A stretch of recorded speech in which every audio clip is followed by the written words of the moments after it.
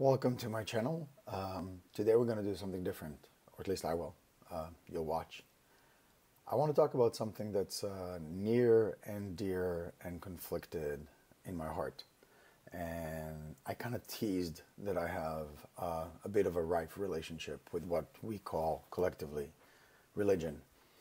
I come from Israel, and therefore I was born Jewish to a secular family, which means in many ways we had the traditions like the holidays, but they were not associated with any higher power in any way.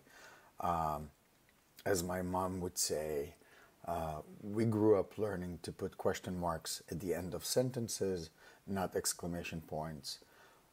Very much a critical thinker, very much a driver of self-growth. And it created me in some inceptional way. The beginning of my relationship with what religion is and what Judaism is, and of course, to me, started there.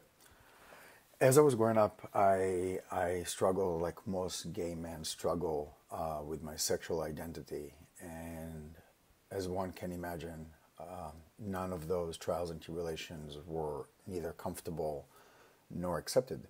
And Israel, back in the early 90s, was a very, very hostile place for anybody that exhibited anything out of the ordinary, specifically around sexual orientation. Israel is what I would call, even till now, even until today, a macho culture.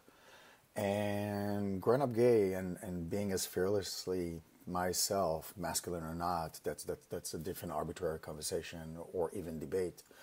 But the beginning, the origin point was that of tremendous amount of both bullying and a tremendous amount of learning of both how to speak up for myself, even within defeat, physical or otherwise, and how to, in many ways, start having internal conversations.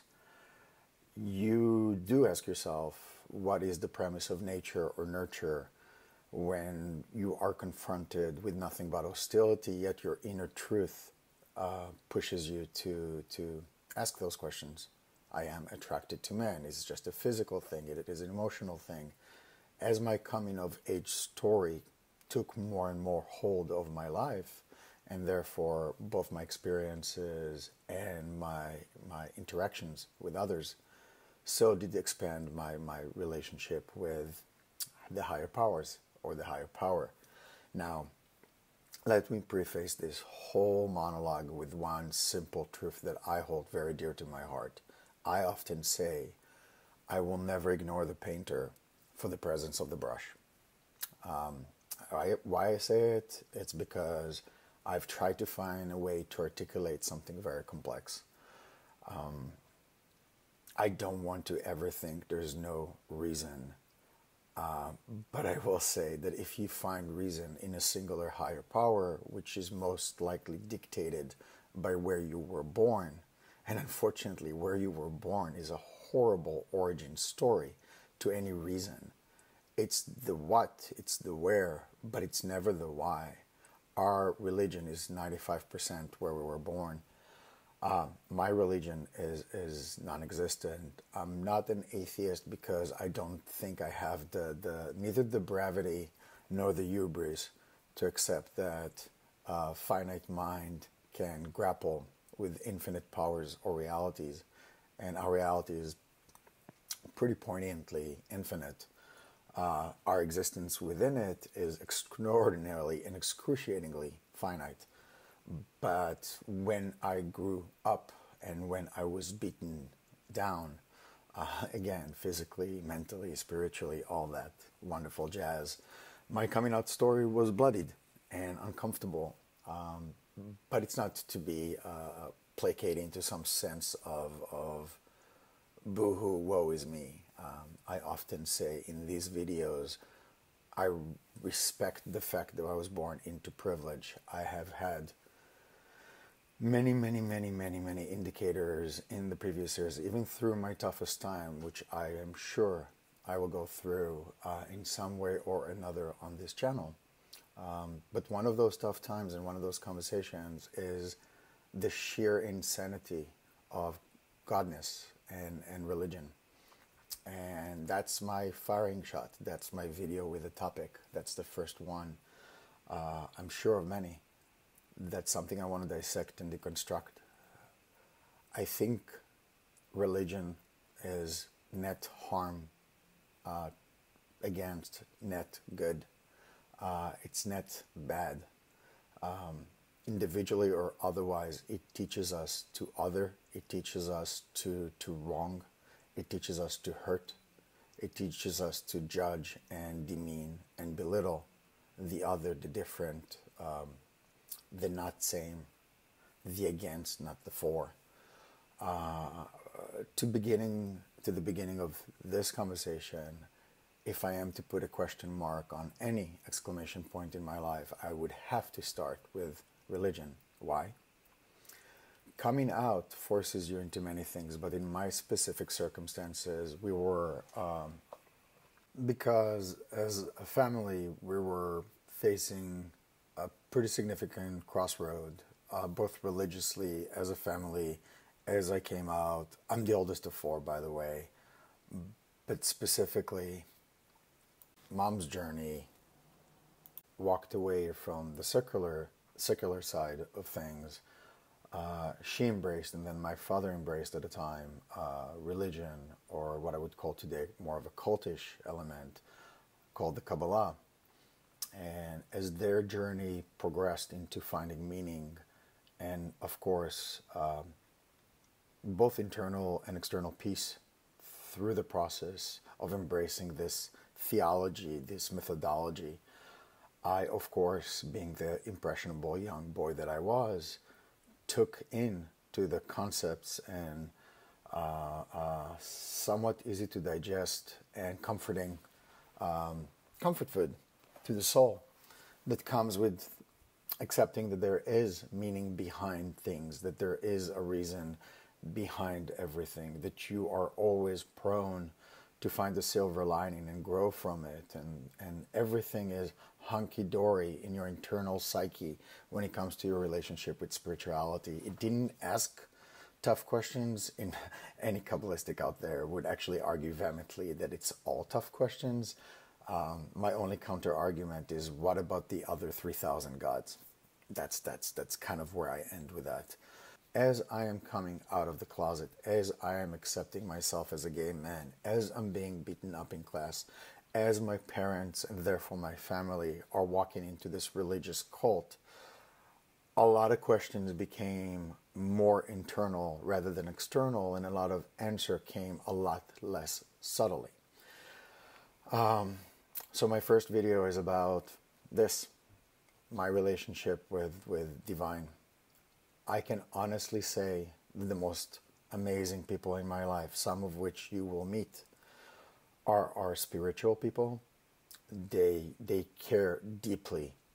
I care deeply about my fellow and my brethren, human beings, our people on our global village. Be what you are. I care about you. I care about my community and my tribe around me. But none of those signifiers makes the relationship with the divine autocratic one or dogmatic one. It makes it a conversation. It makes it a dialogue. I will not lie or sugarcoat that in tough, dark times, even I converse with the unknown. Why? To seek solace. Is anything out there? I don't think so.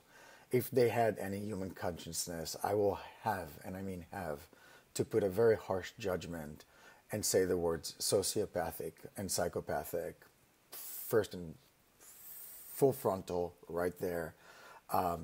Too ruthless to be good. We live in a difficult world.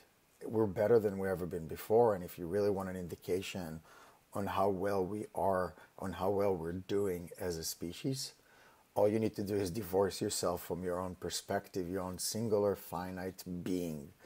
Divorce, take it out, uproot it, and look at what we do over generations. Yes, there are blips on the map, but the reality is the trend is always upwards. We grow, we evolve, we become better, we are kinder, we are less violent, we're more accepting.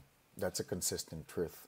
You just need to ignore yourself when you say that. I need to ignore myself when I say that, because looking around me, 2020, COVID, tremendous amount of difficulties, both political, societal, and otherwise.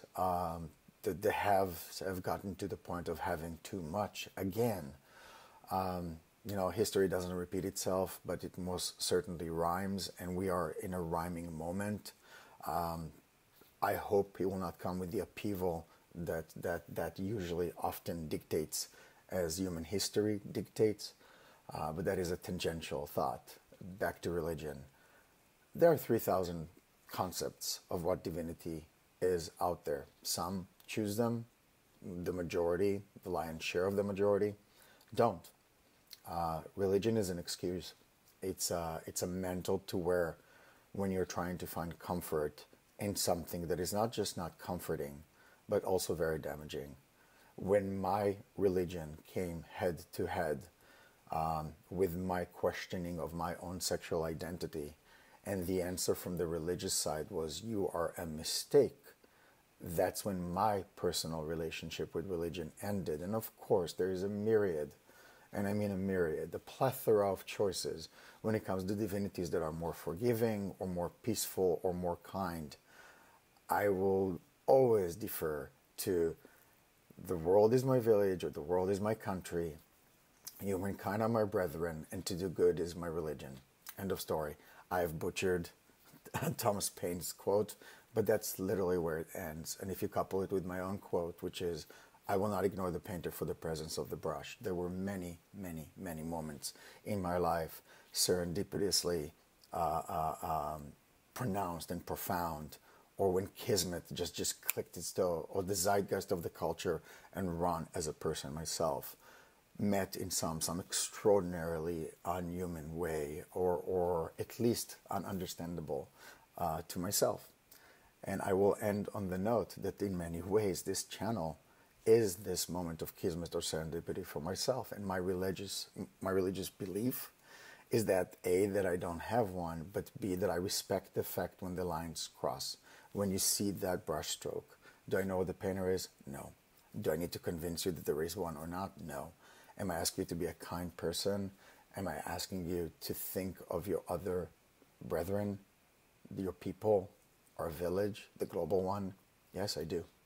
On that note, thank you for listening to this video. Like and subscribe and all that. I'll figure all that out as we go along. But I hope I left you with something to think about. I have a relationship with what it is divine or what it is spiritual. It comforts me.